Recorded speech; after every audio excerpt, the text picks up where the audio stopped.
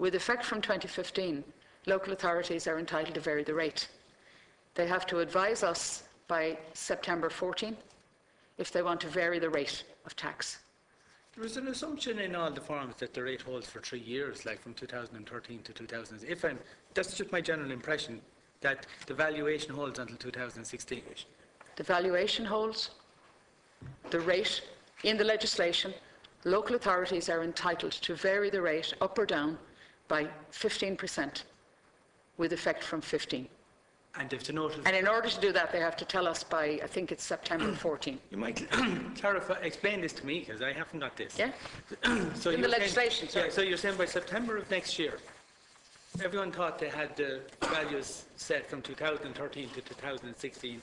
So you're saying from September of next year, you can be on notice from local authorities of a 15% increase in the rate. Now, the rate is 0.18%. Yeah.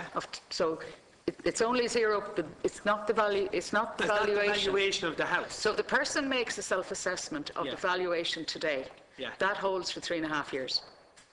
Yeah, well, okay, this is the three-card trick now, not by you, but it's a three-card trick. So you're actually telling the people the valuation you set, and let's say somebody sets a value at the lowest value and it's the €90 per annum, right?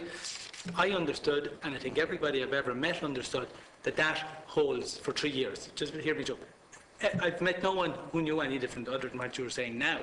Now what you seem to be saying is next September, next year, the revenue can say, well, you can hold your valuation of 100,000, but it's not now at the 0.18%, it's 0.19%.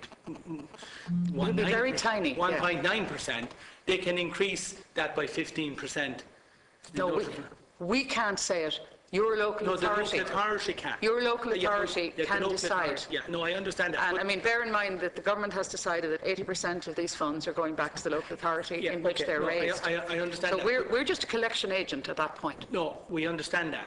But definitely, this is shock now to me. And maybe I just haven't seen this going on, but I understood, and everyone I spoke to understood, that the rate you set, we call it the value of the house. No, it's not the value. The value of the house is not changing. That's right. Correct. And the rules are not changing. But everyone assumed once the value of your house didn't change, what you would have to pay wouldn't change. But now you're telling me that's not the case, that the value of the house can remain the same, but the rate, the charge based on the valuation of the house can change if local authorities notify you in September of next year. And it's and that's in the legislation.